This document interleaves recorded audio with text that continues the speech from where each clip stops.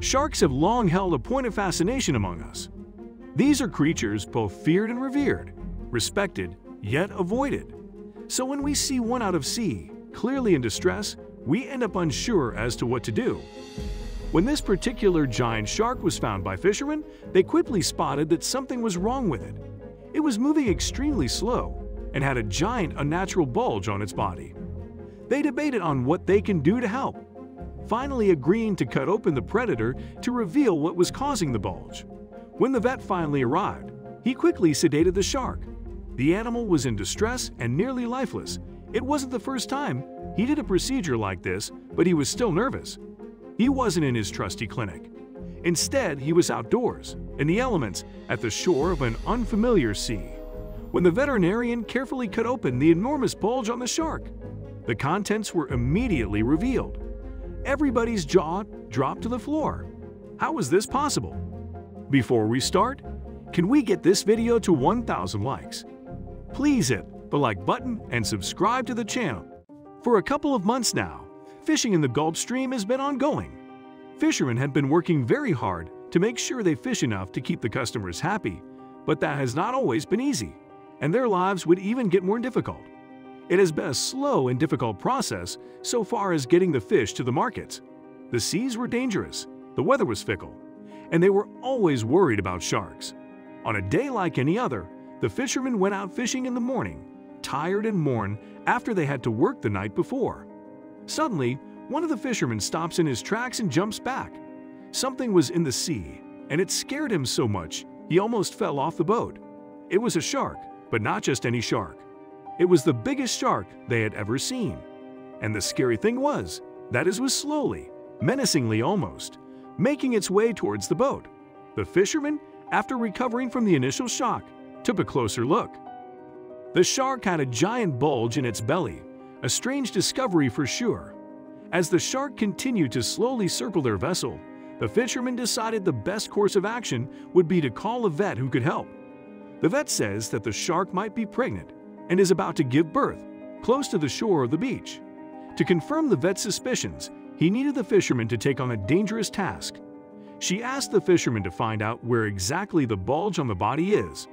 To do this, however, the shark needs to be laid out on land. Most of the fishermen hesitated if they should or even could actually do this. What if the shark attacks them? Then one of them takes control of the situation. The brave fisherman decides that he will locate himself in the most dangerous spot to make sure the others are safe. Then two other brave fishermen decide that they will pull on the tail of the shark to try and stretch the shark. There was nothing they had to be worried about as the shark put up no fight whatsoever and let itself get stretched out almost fully. It is becoming more and more obvious that something is very wrong with this animal. Now the fisherman can see where the bulge is located on the body clearly and call the vet back to report their findings. But the vet's tone changes immediately when she hears where the bulge is. If the bulge was because of the pregnancy, it would be located way further back on the body. The bulge is located at about the start of the stomach, meaning it is something that is probably unable to enter the shark's body. The shark obviously swallowed something it shouldn't have and probably required immediate surgery if it was to survive. There was no time to lose, but the fishermen didn't know what to do. So they asked the vet what they should do. The vet decided to visit the company's warehouse. After 3 hours, she finally arrived and was finally able to lay eyes on the shark. When the vet finally arrived at the site, the shark was still laying at the same place as where the fisherman kept him. But it became more and more obvious that this would not be the case for very long, as the shark had gotten really aggressive at this point. The vet had to act quickly and knew that the only chance here was if she could quickly sedate the shark. But sedating the shark was not without certain risks. There was always a risk that the shark might not wake up from this, considering the condition it was described to be in. But seeing it so actively trying to attack the fisherman, the doctor had the confidence that it would survive the injection. The only thing left was approaching the shark with the tranquilizers. The vet waited for the shark to have his head turned in the other direction. After that, she slowly approached the shark and swiftly injected the sedative into the shark's lower body. Now they had to wait until the shark was fully sedated. Over the next couple of minutes, it slowed down more and more, and the vet was able to inject the shark with a couple of more sedatives, which were necessary for a shark this size go completely out. Now the vet could finally turn her attention to the big bulge on the shark that she actually came for. She takes her surgery kit out of the big Jeep from the company's warehouse and sets it up to get to work. She can quickly confirm her suspicions that the object is stuck at the entrance to the shark's stomach by feeling its body. The object stuck in its body was something that the shark had swallowed and could not be broken down by the digestive system. At this point, there is nothing else to do but to carefully cut open the shark and whatever was causing the bulge out. But surgery always comes with a risk, especially if this surgery has to be done in the middle of nowhere. But there is no other option available. Out of the shark came a weird bag that baffled the vet at first, but the fisherman immediately knew what it was and realized what happened.